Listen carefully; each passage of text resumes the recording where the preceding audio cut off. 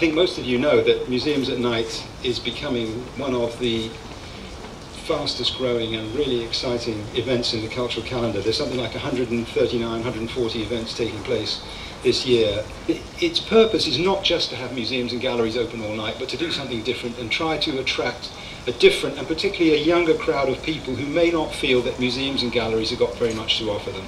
And that's really the core of what it's about. And for us at Culture 24, it feels like a wonderful time to be taking over this important event. It is the case that more and more people are getting engaged in what's going on in the museum and gallery sector, and that's a hugely important and exciting thing for us. I mean, secondly, I do think that the kind of informal learning and the mix of informal learning and entertainment that goes on in museums and galleries, which transcends generations, is something which more and more people are enjoying, and it's becoming a more and more important part of our cultural life here in the UK. And if it may be a rather grand claim, but it does seem to me that what's going on in that area, particularly in the online world as that it's emerging, informs what's going on in the formal education sector, where there's a real struggle to try and get in touch with a kind of creativity and a different kind of learning experience for people.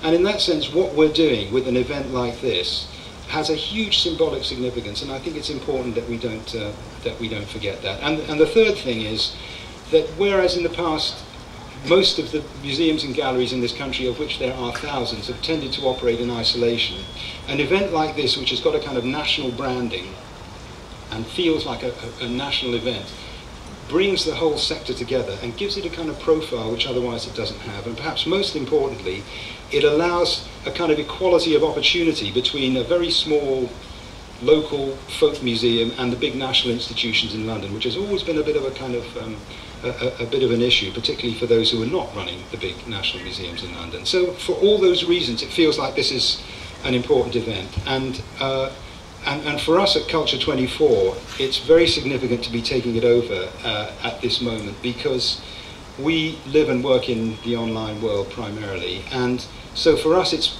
bringing together all the things that we are geared up to do, if you like. It exploits our network, it exploits our technical and creative skills online, it exploits our relationship with museums. And this is something which, although there's a huge amount of planning has gone into it, it's not been an enormously expensive operation, it's not been an enormously complex operation. I shouldn't say that to Culture 24 staff, but it happens to be true.